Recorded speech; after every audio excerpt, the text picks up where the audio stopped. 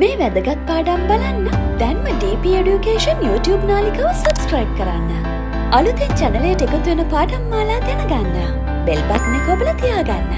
අපි ලංකාවේ දරුවන්ට නොමිලේම ගන්වන ලොකුම ඔන්ලයින් පාසල DP Education. දුවල පුතාලා ඔන්න දැන් මාත් එක්ක එකතු වෙන්නේ පැහැදිලිවම තවත් රචනා ප්‍රශ්න කිහිපයක් මේ පාඩම තුලින් සාකච්ඡා කරන්න.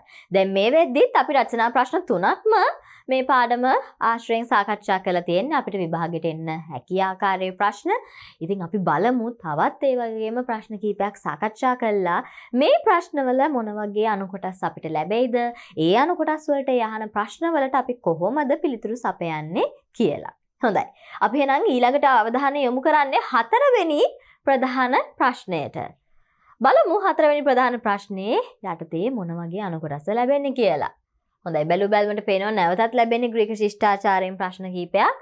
පළවෙනි අනුකොටසදී අහනවා ග්‍රීක ශිෂ්ටාචාරයට බටහිරින් පිහිටි මුහුද නම් කරන්න.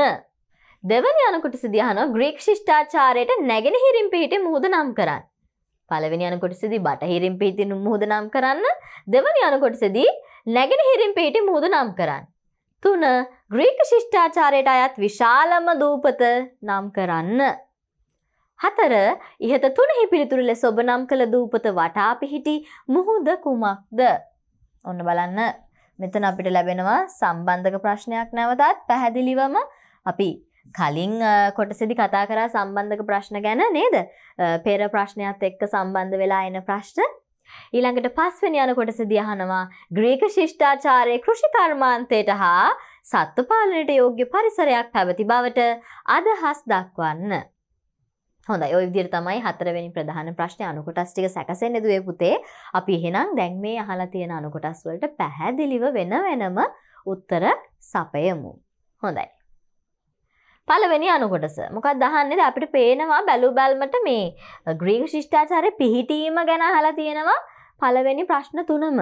අපි මේක තමයි පාඩමේදී පැහැදිලිව සිතියමකුත් උපයෝගී කරගෙන මේ ග්‍රීක ශිෂ්ටාචාරයේ වටපිටාව ගැන කතා කළේ. මොකද අපිට පැහැදිලිව පේනවා පළවෙනි ප්‍රශ්න 4ම ගත්තාම මෙන්න මේ 4ම ගත්තාම අහලා තියෙන්නේ මේ පිහිටීම මුල් කරගෙන. පිහිටීම මේ විදිහට දක්වන්නේ පිළිතුර ලේසි කරගන්න අපිට හොයාගන්න. පිහිටීම අපි කතා කරා ග්‍රීසියේ පිහිටීම ගැන. ඒක මුල් කරන් තමයි ඔන්න මේ 4ම අහන්නේ. ඊළඟට තමයි ඔන්න කෘෂිකර්ම සත්ත්ව පාලනය වගේ පරිසරයන් ගැන අහන්නේ. අපි බලමු එහෙනම් පිහිටීම මගින් අර සිතියම මතක් කරගෙන අපි දැකපු ඒ වගේම එක් මුහුදු මේ දේවල් පිහිටපු විදිහ මතක් කරගෙන කොහොමද පිළිතුරු සපයන්නේ කියලා. හොඳයි. එහෙනම් පැහැදිලිව අහන්නේ ග්‍රීක ශිෂ්ටාචාරයට බටහිරින් පිහිටි මුහුද මොකද්ද කියලා. මොකද්ද දුවේ පුතේ ග්‍රීක ශිෂ්ටාචාරයට බටහිරින් තිබ්බ මේ මුහුද? පැහැදිලිව බටහිර ප්‍රදේශයෙන් තිබ්බ මුහුද. මොකද්ද මේ? ඔව් අපි හොඳින්ම දන්නවා ඒ තමයි අයෝනියන් මුහුද. නේද? අයෝනියන් මුහුද අපි සිතියෙන් මතක් කරගමු. සිතියමේ බටහිර පැත්තෙන් අපිට දක්නට ලැබුණේ අයෝනියන් මුහුද. එහෙනම් අපි පැහැදිලිව ලියාගමු මෙතනදී උත්තරේ අයෝනියන් මුහුද. අයෝනියන් මුහුද. දැන් මේකෙදි පේනවත් බොල පුතාලා නිකම්ම වටේ තිබ්බ මුහුදු ටික විතරක් මතක තියාගත්තා කියලා හරියන්නේ නැහැ. කොයි පැත්තෙන්ද තිබ්බේ, කොයි දිශාවෙන්ද තිබ්බේ කියන එකත් වැදගත් වෙනවා මේ විදිහට අහුවොත්. ඒ නිසා ඔන්න හොඳ ප්‍රශ්නයක්. අයෝනියන් මුහුද තමයි බටහිරින් පිහිටියේ. හොඳයි. අපි බලමු දෙවනි අනුකොටස. මේකෙදී අහනවා ග්‍රීක ශිෂ්ටාචාරයට නැගෙනහිරින් පිහිටි මුහුද නම් කරන්න. ග්‍රීක ශිෂ්ටාචාරයට නැගෙනහිරින් පිහිටි මුහුද නම් කරන්න. මොකක්ද අහනවා ග්‍රීක ශිෂ්ටාචාරයට නැගෙනහිරින් තිබ්බ මුහුද. බටහිරින් අයෝනියන් මුහුද. එහෙනම් නැගෙනහිරින් මොකද තිබ්බේ අනික් මුහුද? ඊජියන් මුහුද නේද? එහෙනම් පැහැදිලිව ලියමු උත්තරේ ඊජියන් මුහුද. ඊජියන් මුහුද. දැන් මෙතනදි මම තවත් දෙයක් කියන්නම්. දුවල පුතාලට පුළුවන් පාඩම් කරද්දි මේ වගේ කොටස් පැහැදිලිව මතක තියාගන්න. දැන් තමන්ගේ කිරිසටහනට තමන්ට සිතියමක් අඳින්න බෑනේ නේද? ඊට වැඩිය ලේසි ක්‍රමයක් තියෙනවා මේ වගේ දෙයක් පාඩම් කරද්දි පැහැදිලිව තමන්ට බොහොම කෙටි සටහනක් විදිහට මේ පිහිටීම නම් කරගන්න පුළුවන්. මම මෙතනදි කෙටියෙන් පෙන්නන්නම්. උදාහරණයක් ගත්තාම ඔයගලන්ට පුළුවන් ඔන්න ග්‍රීසිය නේද? ග්‍රීසිය නම් කරගන්නවා. කෙටියෙන් Tamanට මතක තියාගන්න මේක කරන්නේ. Tamanට පුළුවන් ඔන්න නම් කරගන්න ග්‍රීසිය. ග්‍රීසියේ ඔන්න පැහැදිලිව නැගෙනහිරේ. නැගෙනහිරෙන් ඊජියන් මුහුද. ඊජියන් මුහුද. ඊජියන් මුහුද. ඊළඟට අපි කතා කරා බටහිරෙන්. බටහිරින් මොකද තිබ්බේ? අයෝනියන් මුහුද.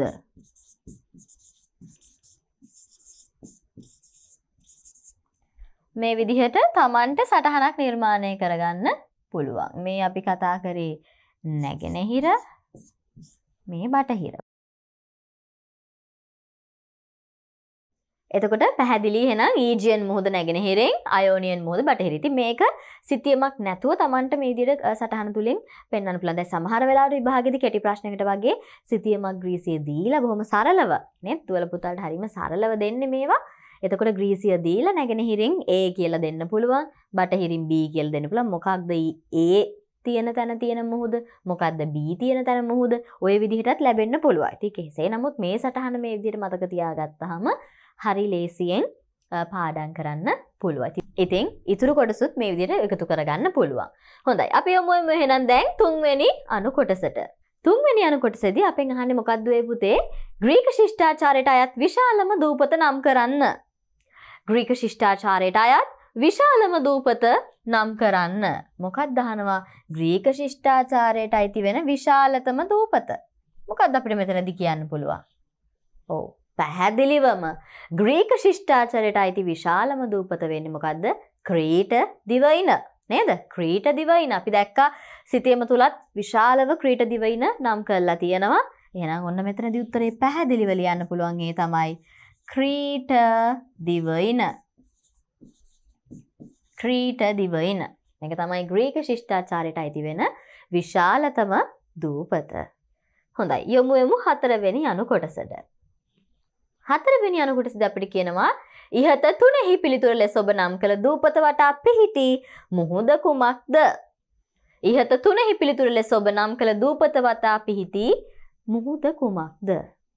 දැන් අපි පෙර පිළිතුරේදී නම් කරපු දෙයක්. ඔන්න බලන්න සම්බන්ධක ප්‍රශ්නයක්. මේ ප්‍රශ්නෙට හරියට උත්තරේ ලිව්වොත් තමයි ඊළඟ ප්‍රශ්නේ හරියන්නේ. තුනෙහි පිළිතුර මොකක්ද අපි ලිව්වේ? ක්‍රීට දිවයින.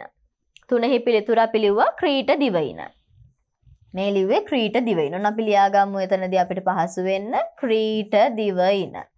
මේ ක්‍රීට දිවයින වටා පිහිටි මුහුද. මොකද ක්‍රීට දිවයින වටා විශාලතම දූපත මේක වටා තිබ්බ මුහුද. මොකද්ද මේ පුතේ අපි ලියන්න පුළුවන්? ඔව් පැහැදිලිව මේ තමයි මධ්‍යධරණී මුහුද නේද? විශාලව පිටලා තියෙනවා. ඒ තමයි මධ්‍යධරණී මුහුද. ලියමු පිළිතුර නිවැරදි පිළිතුර. මධ්‍යධරණී මුහුද. මධ්‍යධරණී මුහුද. මේක තමයි ක්‍රීට දිවයින වටා නැත්නම් ක්‍රීට දූපත වටා පිහිටලා තියෙන මුහුද. මධ්‍යධරණී මුහුද. ඔන්න කෙටියෙන් අපි එහෙනම් පිහිටීම සම්බන්ධයෙන් තිබ්බ ප්‍රශ්න හතරම පැහැදිලිව සඳහන් කරගත්තා. දැන් යමු මේ ප්‍රධාන ප්‍රශ්නේ අහන පස්වෙනි අණු කොටසට. මොකද්ද මේකෙදි අහන්නේ? අපි බලමු දුවේ පුතේ දැන්. ග්‍රීක ශිෂ්ටාචාරයේ කෘෂි කර්මාන්තයට හා සත්ත්ව පාලනයට යෝග්‍ය පරිසරයක් පැවති බවට අදහස් දක්වන්න. ග්‍රීක ශිෂ්ටාචාරයේ කෘෂි කර්මාන්තයට හා සත්ත්ව පාලනයට යෝග්‍ය පරිසරයක් පැවති බවට අදහස් දක්වන්න. මේ ග්‍රීක ශිෂ්ටාචාරයේ කෘෂි කර්මාන්තයටත් සත්ත්ව පාලනයටත් සුදුසුයිලු. මේවට යෝග්‍යයිලු. මේ විදිහට අපිට කොහොමද කියා දෙන්න පුළුවන්? ඔව් මොනවාද අපිට මේ ගැන අපි දැක්කා. අපි කිව්වා ග්‍රීක ශිෂ්ටාචාරයේ තිබ්බ ප්‍රධාන ආර්ථික ක්‍රමයන් ගැන කතා කරද්දී ජීවනෝපායන් ගැන කතා කරද්දී ඒ යටතේ අපි කතා කරා කෘෂි කර්මාන්තය, සත්ත්ව පාලනය, වෙළඳාම. ඒ අතරින් අපි දන්න ස්වභාවිකව කරගෙන යන්න පුළුවන් දේවල් තමයි කෘෂි කර්මාන්තය හා සත්ත්ව පාලනය. එහෙනම් මේ දෙක හොඳට මේකේ පවතින්න මොනවද මේ පරිසරයේ තිබ්බ හොඳ නැත්නම් යෝග්‍ය භාවය මොකද්ද කියලා අහනවා. මොනවද අපිට කියන්න පුළුවන්? දුවේ පුතේ පැහැදිලිව අපි දකිනවා ග්‍රීසිය කියලා කියන්නේ කඳු වැටි වලින් වටවුණු බොහොම අලංකාර රටක්. ග්‍රීසිය කියලා කියන්නේ කඳු වැටි වලින් පිරි සමන්විත වටවෙච්ච ප්‍රදේශයක් ග්‍රීසිය පිටලා තියෙන්නේ. එතකොට පැහැදිලිවම මේ කඳු වැටි වලින් ගලාගෙන එන ජල මාර්ග තුලින් පෝෂණය වෙලා කෘෂිකර්මාන්තය හොඳින් කරගෙන යාමට ග්‍රීකයන්ට හැකියාවක් ලැබුණා. උන්නක පළවෙනි දේ විදිහට අපිට මෙතනදී හඳුන්වන්න පුළුවන්. එහෙනම් අපි ලියාගමු පැහැදිලිව ග්‍රීසිය කඳු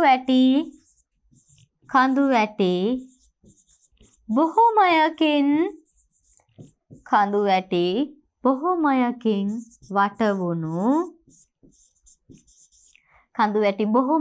වට වුණු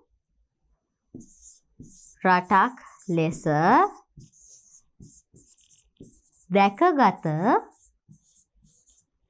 දැකගත හැකි වේ. කඳු වැටි බොහොමයකින් වට වෙච්ච රටක් විදිහට දැක ගන්න පුළුවන්. ඒ අනුව කඳු වැටි ඔස්සේ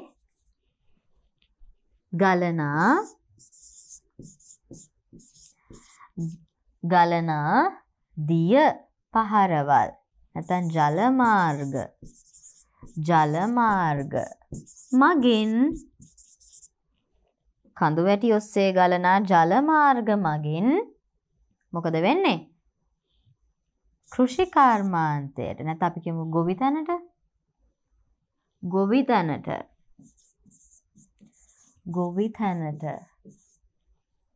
සුදුසු පරිසරයක් බිහි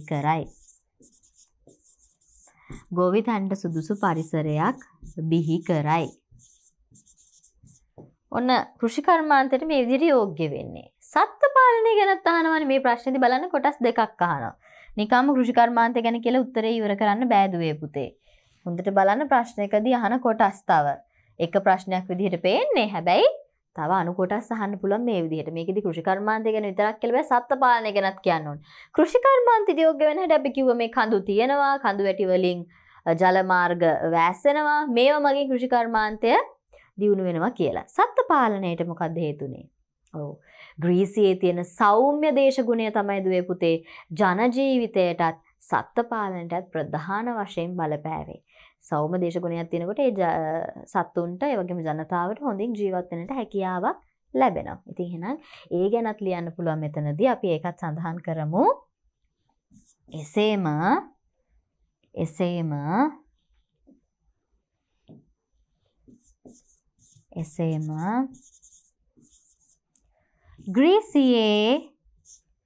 ග්‍රීසියේ පැවති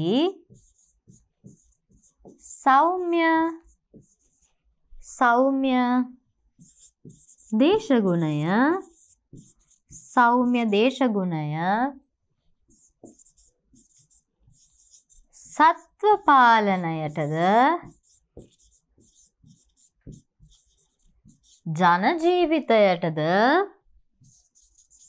ජන ජීවිතයටද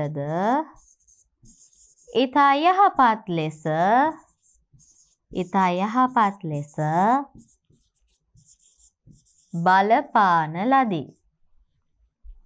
බලපාන ලදී. හොඳයි. ඔන්න බොහොම පැහැදිලි දුවේ පුතේ. ග්‍රීක ශිෂ්ටාචාරය තුල කෘෂිකර්මාන්තය, සත්ත්ව පාලනය ආදී දේවල් වලට හොඳ පරිසරයක් තිබ්බා කියලා කියන්න පුළුවන්. මෙන්න මේ සාධක නිසා කඳු වැටි ඒ අතරින් ගලා බස්නා ජල මාර්ග කෘෂිකර්මාන්තයට හේතු සාධක වුණා. සත්ත්ව පාලනයේ සෞම්‍ය දේශගුණය කියන දේ හේතු සාධක වුණා. හොඳයි. පැහැදිලි.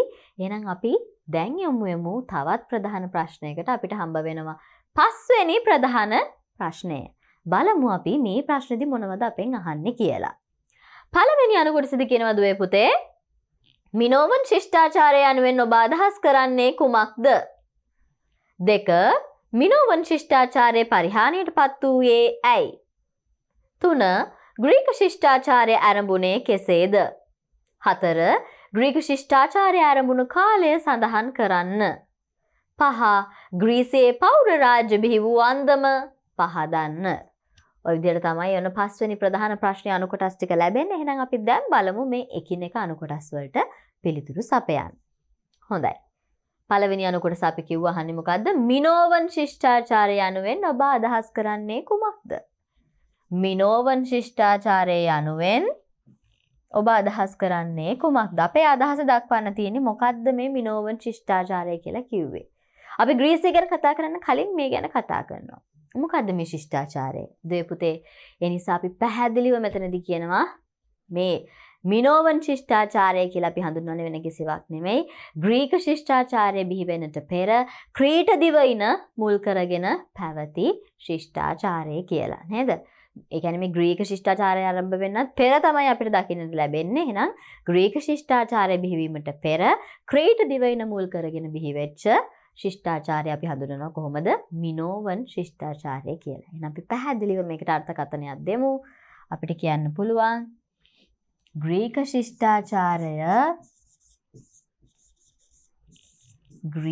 ශිෂ්ටාචාරය බිහිවීමට පෙර පැහැදිලිව කාලය කියන්න ඕනේ මේ විදිහට. ග්‍රීක ශිෂ්ටාචාරය බිහිවීමට පෙර මොකක් මුල් කරගෙනද?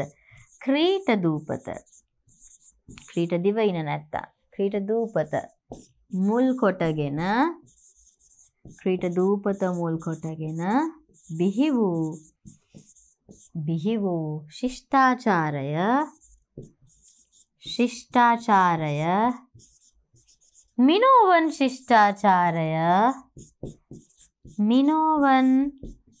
ශිෂ්ටාචාරය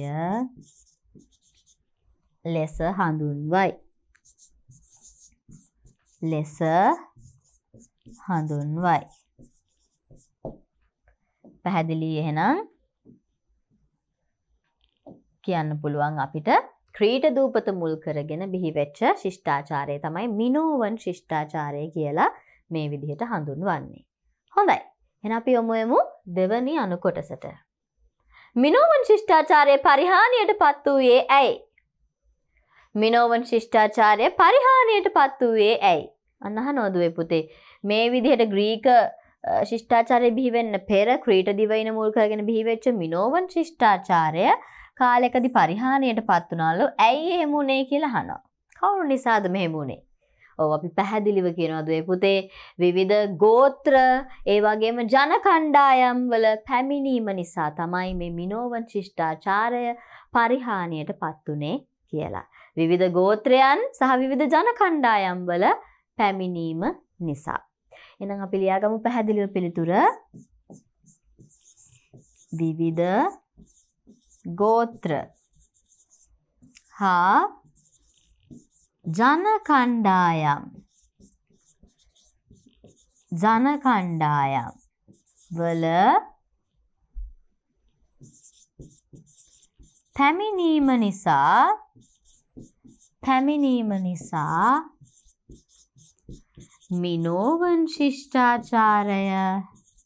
මිනෝවන් ශිෂ්ටාචාරය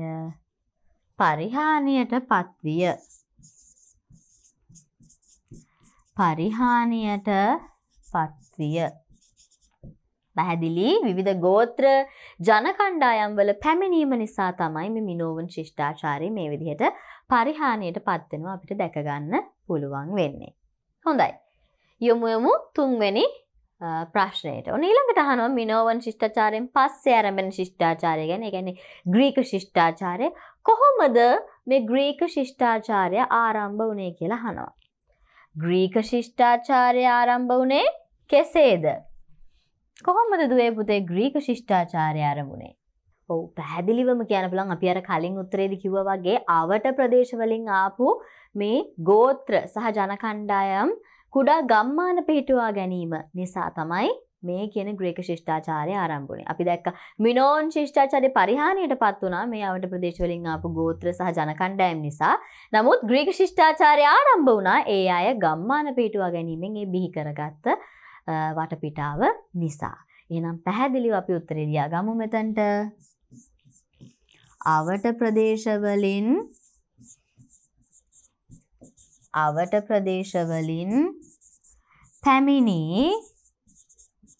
ආවට ප්‍රදේශ වලින් පැමිණි ගෝත්‍ර හා ගෝත්‍ර හා ජන කණ්ඩායම් ගම්මාන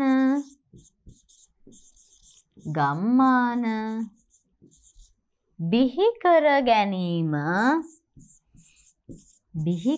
ගැනීම හේතු කොටගෙන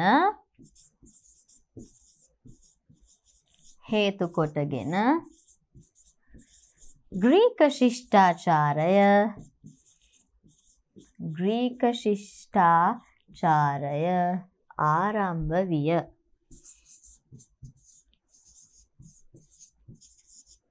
මොකද්ද කියන්න පුළුවන්? පැහැදිලිව කියන්න පුළුවන්. අවට ප්‍රදේශ වලින් පැමිණි ගෝත්‍ර ඒ වගේම ජන කණ්ඩායම් මේගොල්ලෝ ගම්මාන බිහි කරගත්ත නිසා ඒක හේතු කොටගෙන ග්‍රීක ශිෂ්ටාචාරය ආරම්භ වුණා කියලා. හොඳයි. පැහැදිලි. මිනෝවන් ශිෂ්ටාචාරයේ පරිහානියටත් ග්‍රීක ශිෂ්ටාචාරයේ ආරම්භයටත් එහෙනම් මෙන්න මේ කියපු අවට ප්‍රදේශ වලින් ආපු ගෝත්‍ර සහ ජන කණ්ඩායම් හේතුණා කියලා අපිට මේ ප්‍රශ්නේදී හොඳින්ම පෙන්වා දෙන්න පුළුවන් දුවේ පුතේ. හොඳයි.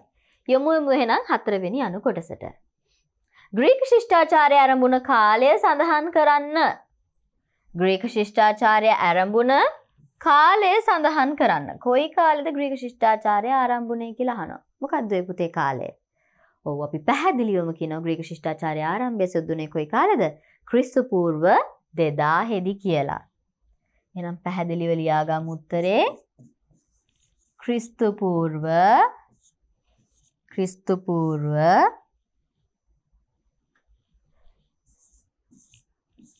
2000 දී පමණ.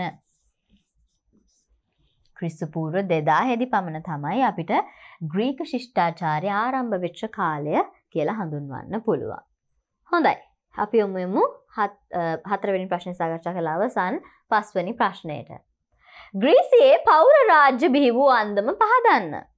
ග්‍රීසියේ පෞර රාජ්‍ය බිහි වූ අන්දම පහදන්න. අපි දන්නවා මේ පෞර රාජ්‍යයන් මේ වෙද්දිත් ඇතැන්ස් හා ස්පාටා වගේ පෞර රාජ්‍යයන් ගැන අපි කතා කළා. මේක කොහොමද බිහි වුනේ? මේක කොහොමද ආරම්භ වුනේ කියලා අහනවා දුවේ පුතේ. මොනවාද අපිට කියන්න පුළුවන්? ඔව් පැහැදිලිවම අපි දකිනවා දුවේ පුතේ. දැන් අපි කිව්වා මේ ගෝත්‍ර කණ්ඩායම්, ජන කණ්ඩායම් මේ අය ඇවිල්ලා පැහැදිලිවම ගම්මාන පිටුව ගන්නවා කියලා.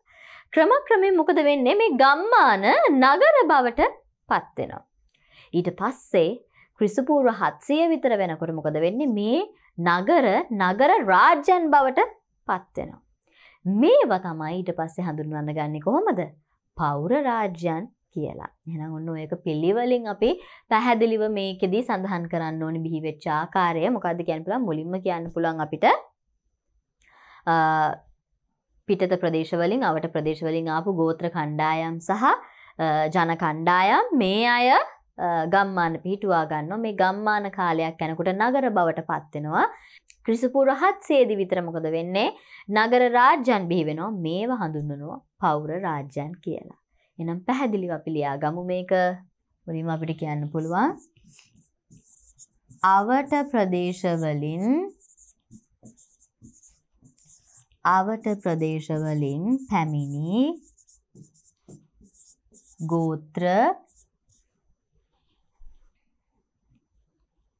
ගෝත්‍ර හා ජන කණ්ඩායම්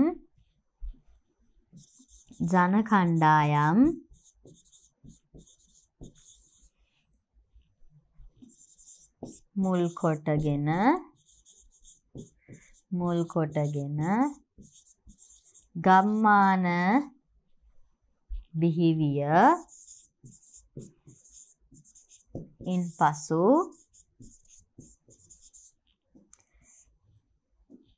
එම ගම්මාන නගර බවට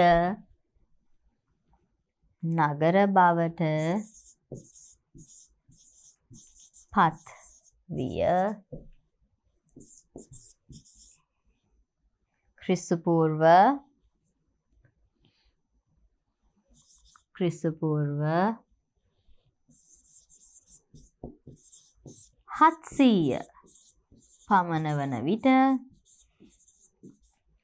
700 පමණ වන විට එම නගර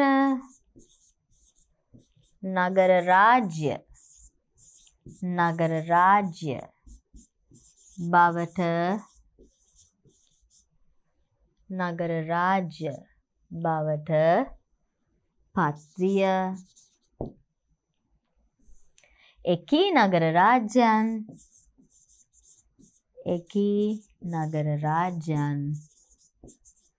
පෞර රාජ්‍යයන්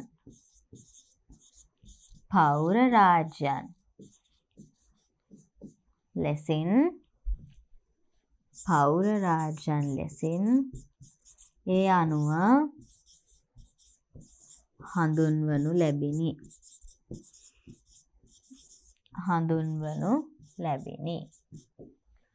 හොඳයි. බොම් පැහැදිලි එහෙනම් පෞර රාජ්‍ය කොහොමද බිහි වුනේ කියලා කියන්න පුළුවන්. අවට ප්‍රදේශ වලින් ආපු ගෝත්‍ර හා ජන කණ්ඩායම් මුල් කරගෙන තමයි මුලින්ම ගම්මාන බිහි වුනේ. අපි ඒක පෙර උත්තරදී සඳහන් කළා. දැන් සමහරවල්ලාට දොර පුතලේ ඒ කොටස මගහැරලා ඉක්මනින් එන්න පුළුවන් නගර බිහිවීමේ ඉඳලා. ඉතින් එහෙම කරන්න එපා. පෙර කොටසදී ලිව්වා කියලා ඒක අදාළ වෙන්නේ නැහැ. මේ ප්‍රශ්නට අපිට පැහැදිලිව ලකුණු ලැබෙන්නේ වෙනමම. ඒ නිසා නැවත ඒ ආරම්භයේ ඉඳලා ලියන්න ඕනේ. ගම්මාන බිහි වුණා. ඊපස්ස ගම්මාන තමයි නගර බවට පත් උනේ. ඒ නගර තමයි ටික කාලයකින් නගර රාජ්‍ය බවට පත් උනේ. ඒවා තමයි පෞර රාජ්‍ය විදිහට හැඳින්වුවේ කියලා. හොඳයි, මේ විදිහට පැහැදිලිව දක්වන්න පුළුවන් නම් ඔන්න අපිට සම්පූර්ණ ලකුණු මේ ප්‍රශ්නෙට ලබා ගන්න පුළුවන්. එහෙනම් දැන් අපි යමු තවත් ප්‍රධාන ප්‍රශ්නයක් සාකච්ඡා කරන්න. අපි මේ යමු වෙන්නේ 6 වෙනි ප්‍රධාන ප්‍රශ්නය වෙත. නැවතත් අපෙන් අහන්නේ ග්‍රීක ශිෂ්ටාචාරය ගැන. පැහැදිලිව බැලුම් අපිට පේනවා ග්‍රීක ශිෂ්ටාචාරය තුල තිබ්බ ක්‍රීඩාවන්, ඒ වගේම තමයි පැහැදිලිවම මේ ග්‍රීක ශිෂ්ටාචාරයෙන් අපිට ලැබුණු දායාදයන් මුල් කරගෙන තමයි මේ ප්‍රශ්නය සම්පූර්ණයෙන්ම සකස් වෙලා තියෙන්නේ. එහෙනම් අපි බලමු මේ ප්‍රශ්නෙට නිවැරදි පිළිතුරු සපයන්න. පළවෙනි අණු කොටසදී කියනවා දුවේ පුතේ ග්‍රීක ක්‍රීඩාවලට නිදසුන් 4ක් ලියන්න. 2. ග්‍රීසියෙන් ආරම්භ වී සිව් වසරකට වරක් පවත්වනු ලබන ක්‍රීඩා උත්සවය කුමක්ද? 3. ඉහත දෙකෙහි පිළිතුර ලෙස ඔබ සඳහන් කළ ක්‍රීඩා උත්සවය පැවැත්වීමෙන් සිහි කරනු ලැබූ දෙවියා කවුද? 4. ග්‍රීකයන් අතර එකමුතුකම පිළිබිඹු කරන අවස්ථාවක් ලියන්න. 5. ග්‍රීක ශිෂ්ටාචාරයෙන් ලොවට උරුම වූ දායාද පිළිබඳ කෙටි විස්තරයක් ලියන්න. ඔන්න ඔය විදිහට තමයි 6 වෙනි ප්‍රධාන ප්‍රශ්නේ අණු කොටස් 5 අපිට ලැබෙන්නේ. එහෙනම් අපි බලමු මේ අණු කොටස් වලට කෙටි පිළිතුරු සපයන්න. එහෙනම් අපි දැන් මේ ප්‍රශ්න එකිනෙක බොහොම පැහැදිලිව දුවේ පුතේ අණු කොටස් වලට පිළිතුරු සපයමු. ඔන්න අපිට එනවා පළවෙනි අණු කොටස මොකද්ද කියන්නේ? ග්‍රීක ක්‍රීඩා වලට නිදසුන් 4ක් ලියන්න. ග්‍රීක ක්‍රීඩා වලට නිදසුන් 4ක් ලියන්න. මොනවද අහනවා? ග්‍රීක ක්‍රීඩා වලට උදාහරණ.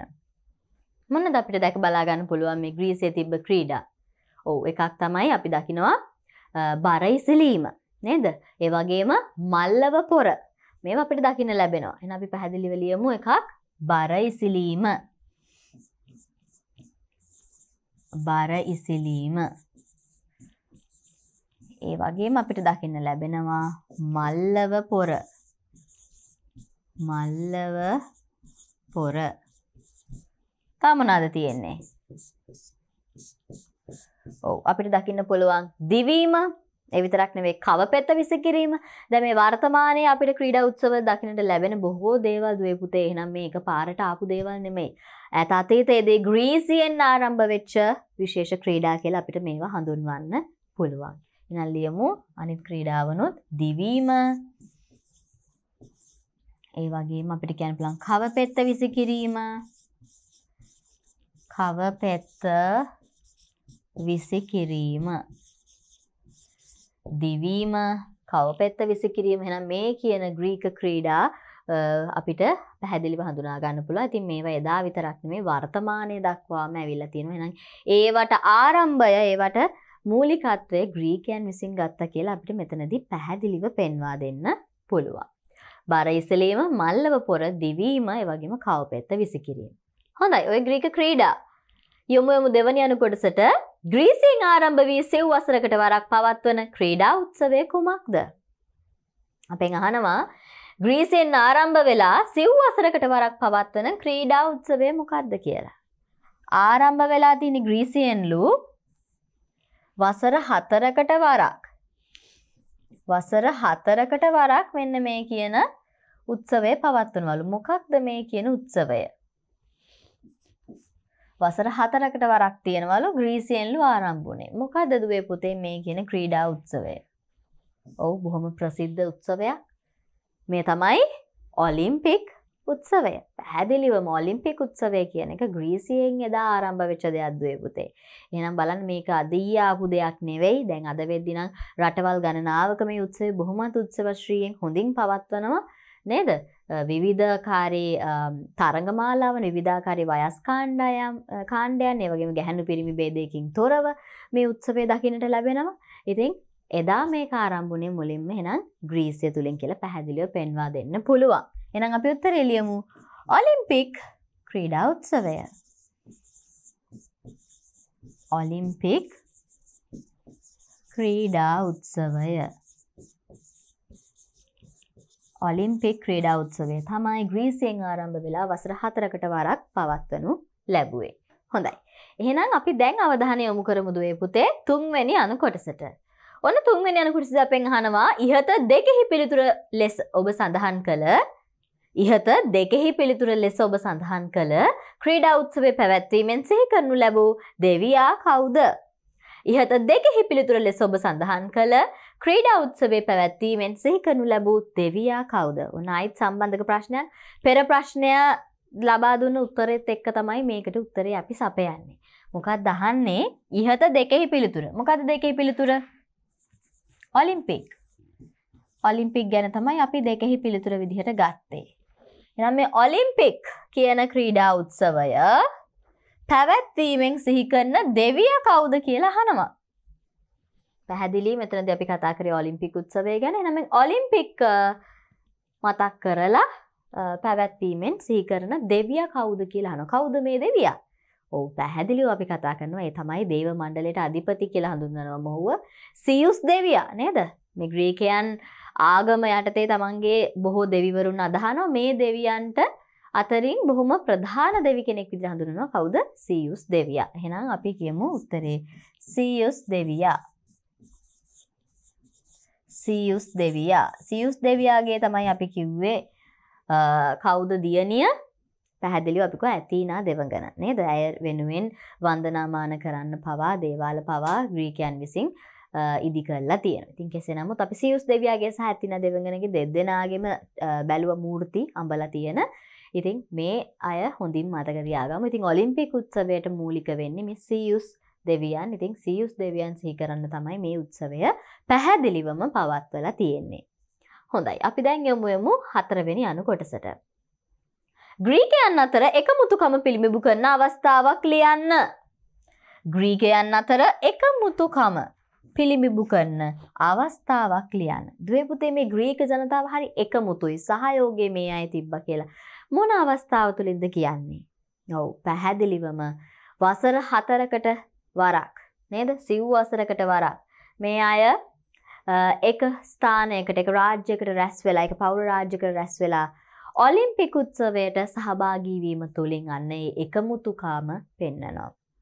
මේක බේදයක් නෑ කාගේවත් නේද? වසර 4කට පාරක් මේ හැම දෙනාම එක පෞර රාජ්‍යයකට රැස් වෙලා මේ ඔලිම්පික් උත්සවයේ සැමරීම මේ උත්සවයේ පැවැත්වීම කියන එක තුලින් අපිට මේ ග්‍රීකයන්ගේ තිබ්බ එකමුතුකම බොහොම හොඳින් පෙන්වා දෙන්න පුළුවන්. එහෙනම් අපි ලියාගමු උත්තරේ වසර 4කට වරක් වසර 4කට වරක්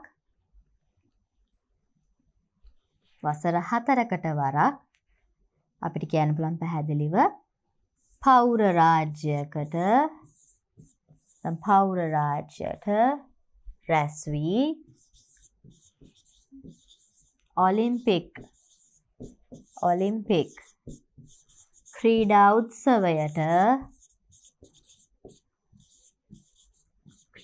උත්සවයට සියලු පුරවැසියන්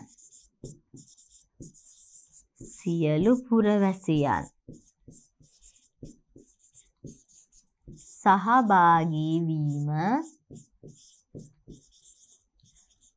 තමයි අවස්ථාව. එහෙනම් පැහැදිලි ග්‍රීකයන් අතර එකමුතුකම පෙන්වන විශේෂ අවස්ථාවක් තමයි මේ අපි කිව්වේ. මොකද්ද? වසර 4කට වරක් නැත්නම් සිව් වසරකට වරක් පෞර රාජ්‍යයකට රැස් වෙලා ඔලිම්පික් ක්‍රීඩා උත්සවයේ සියලු පුරවැසියන්ගේ එකතුවෙන් මේ සියලු පුරවැසියන් සහභාගී වෙනවා.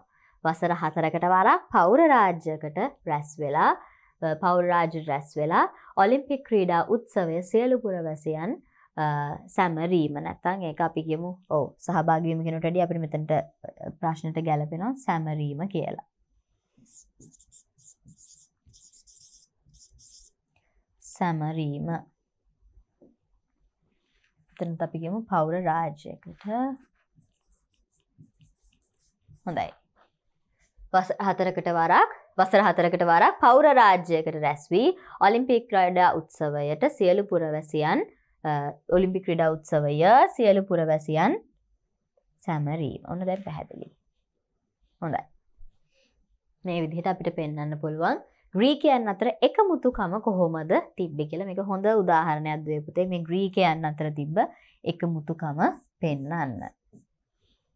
හොඳයි. අපි යමු පස්වෙනි අණු කොටසට. පස්වෙනි අණු කොටස නැත්නම් මේ ප්‍රධාන ප්‍රශ්නයේ අවසාන අණු කොටසෙන් අපෙන් අහන්නේ මොකද්ද? ග්‍රීක ශිෂ්ටාචාරයෙන් ලොවට උරුම වූ දායාද පිළිබඳ කෙටි විස්තරයක් ලියන්න. ග්‍රීක ශිෂ්ටාචාරයෙන් ලොවට උරුම වූ දායාද පිළිබඳ කෙටි විස්තරයක් ලියන්න. මොනවාද දුවේ පුතේ මේ ග්‍රීක ශිෂ්ටාචාරයෙන් ලෝකෙට උරුම වුණේ? ඔව් පැහැදිලිවම අපි කියන දෙයක් තමයි ග්‍රීක ශිෂ්ටාචාරය තුලින් බොහෝ දේවල් මේ කියන යුරෝපා ශිෂ්ටාචාරයට බලපෑවා. මේ ග්‍රීක ශිෂ්ටාචාරයෙන් ඇතිවෙච්ච බොහෝ දේවල් බලපෑම් මේ හැම දෙයක්ම යුරෝපා ශිෂ්ටාචාරය නිර්මාණය වෙන්නට බලපෑවා. මේක ගැන අපිට මුලින්ම මේ සඳහනේදී කියන්න පුළුවන්. ඒක තවත් පැහැදිලි කරොත් අපිට කියන්න පුළුවන් ග්‍රීක ශිෂ්ටාචාරය තුළ තිබ්බ දේශපාලනය, සාහිත්‍ය, අධ්‍යාපනය, ආර්ථික කටයුතු වගේ දේවල් පැහැදිලිවම ලෝකයට හොඳ ආදර්ශයක් වුණා. යුරෝපයට හොඳ දායාදයන් එක්කලා කියලා. එහෙනම් අපි මුලින්ම මෙන්න මේ කියන කාරණාව ලියාගමු. අපිට කියන්න පුළුවන් මොකද්ද?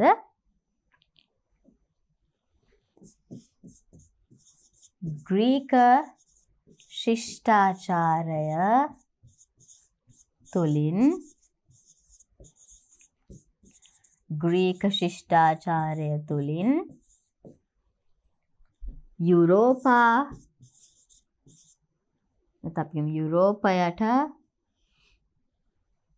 යුරෝපයට විශාල ආභාසයන් රැසක් හිමි විය. ග්‍රීක ශිෂ්ටාචාරය තුල පැවති නැත්නම් ග්‍රීසිය තුල පැවති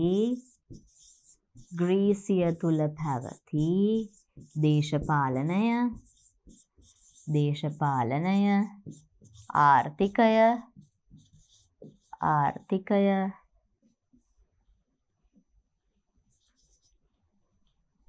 සාහිත්‍ය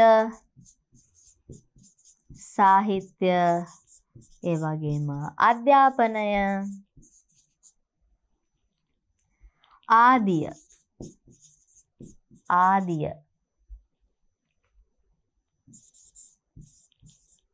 යුරෝපයට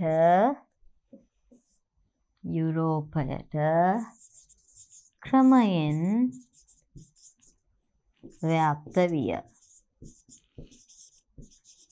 ඔන්න අපි කිව්වා මේ යුරෝපයට විශේෂයෙන්ම මේ ග්‍රීක ශිෂ්ටාචාරයෙන් ගොඩක් ආభాෂයන් ලැබුණා. විශේෂයෙන්ම මේ කියන දේශපාලනය, ආර්ථිකය, සාහිත්‍ය, අධ්‍යාපනය වගේ දේවල් ඒ ආభాෂය තුලින් ව්‍යාප්ත වුණා කියලා. ඒ වගේම අපි දකිනවා දුවේ පුතේ ග්‍රීක ශිෂ්ටාචාරය තුල විශේෂ දාර්ශනිකයන්, චින්තකයින් ඉන්නවා. මේ අයගේ මේ දර්ශනයන්, චින්තනයන් තවදුරටත් යුරෝපය තුල ආකල්ප සංවර්ධනය වෙන්නට හේතු සාධක ගොඩ නැගෙනවා. එහෙනම් ඒ ගැනත් අපි කියමු පැහැදිලිව. එසේම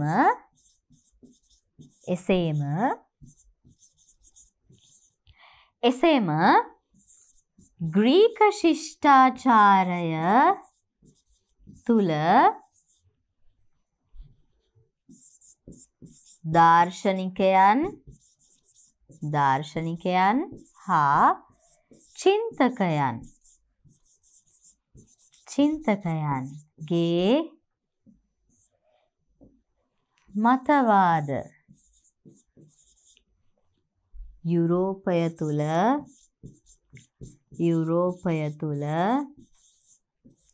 සංකල්ප හා ආකල්ප රසක් බිහි කිරීමට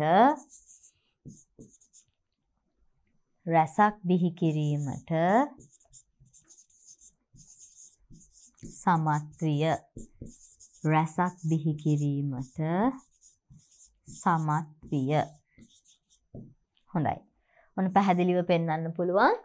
දාර්ශනිකයන්ගේ චින්තකයන්ගේ මේ අයගේ තිබ්බ මතවාද යුරෝපය තුල සංකල්ප ඒ වගේම ආකල්ප මේ දේවල් ඇති කරන්න හේතු සාධක වුණා කියලා. ඒ විතරක්ද දුවේ පුතේ? නෑ, අපි කලිනුත් කතා කරා ඔලිම්පික් ක්‍රීඩාව. මේ ඔලිම්පික් ක්‍රීඩාව කියන එක අපිට ලැබෙන්නත් හේතු වෙනවා මේ ග්‍රීකයන්ගේ පැවති සියුස් දෙවියා සිහි කිරීමට පැවති ඒ උත්සවය. ඒක තුලින් තමයි අද වෙද්දි ඔලිම්පික් ක්‍රීඩාව අපි පැහැදිලිව සමරන්නේ. ඒ වගේම වසර 4කට වරක් විශාල රටවල් ප්‍රමාණයක් සහභාගී කරගනිමින් විවිධ ක්‍රීඩාවන් යොදා ගනිමින් මේක වර්තමානයේ දක්වා බොහොම ජනප්‍රිය ක්‍රීඩා උත්සවයක් බවට පත් වෙලා තියෙනවා. එහෙනම් අපි ඒකත් ලියාගමු. තවද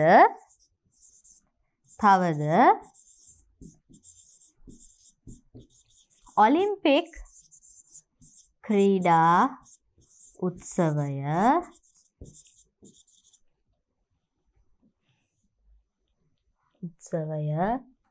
ලොවට දායාද වීම. එනම් එදා සියුස් දෙවියා සිහි කිරීම මුල් කොටගෙන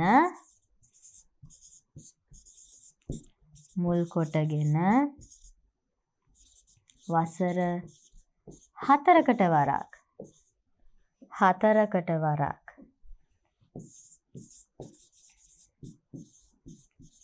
පැවැත් වූ උත්සවය වර්තමානයේදී, කියන්නේ අද වෙනකොට නේද? වර්තමානයේදී රටවල්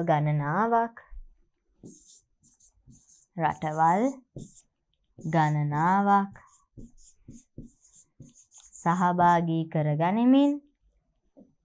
සහභාගී කරගනිමින්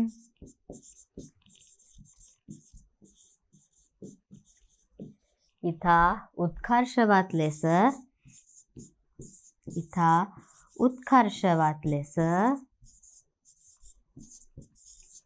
පැවැත්වීම. හොඳයි. ඔන්න ඔක තවත් කාරණාවක් විදිහට කියන්න පුළුවන්. ඒ විතරක්ද දුවේ පුතේ? ඇයි අපිට ඍජු ප්‍රජාතන්ත්‍රවාදය අමතක කරන්න බෑ? අපිට ග්‍රීසියේ දේශපාලනය තුලින් ලැබිච්ච ඍජු ප්‍රජාතන්ත්‍රවාදී සංකල්පය බොහෝ රටවල් වල මෙවැනි දේශපාලන සංකල්ප ඇති වෙන්නට, මිනිසුන්ගේ අයිතීන් වෙනුවෙන් මිනිසුන්ට කතා කරන්න පුළුවන් ආකාරයේ සංකල්පයන් බිහි වෙන්නට හේතු සාධක වෙනවා. එහෙනම් අපි ඒ ගැනත් ලියා ගමු. එමෙන්ම ග්‍රීසිය තුලින් බිහි වුණු ඍජු ප්‍රජාතන්ත්‍රවාදය නැත්නම් ඍජු ප්‍රජාතන්ත්‍රවාදී සංකල්පය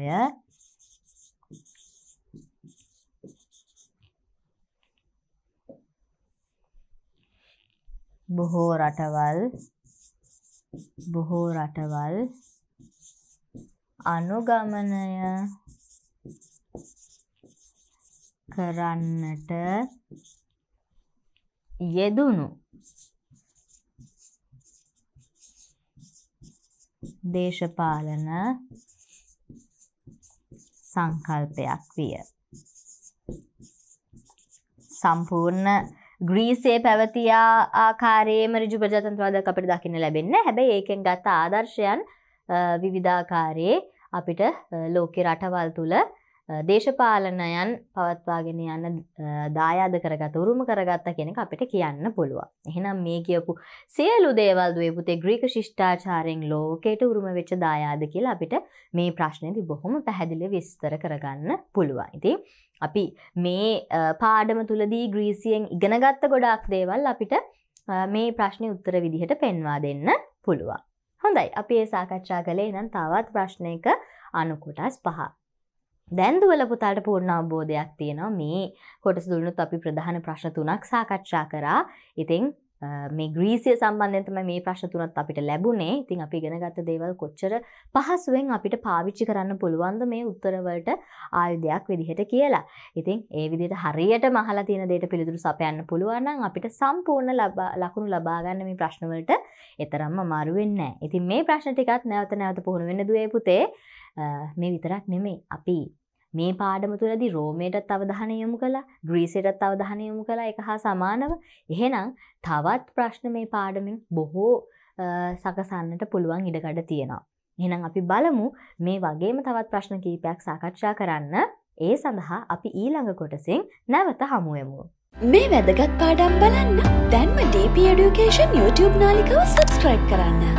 අලුතෙන් channel එකට එකතු වෙන පාඩම් මාලා දැනගන්න. bell button එක ඔබලා තියාගන්න. අපි ලංකාවේ දරුවන්ට නොමිලේම ගන්වන ලොකුම ඔන්ලයින් පාසල DP Education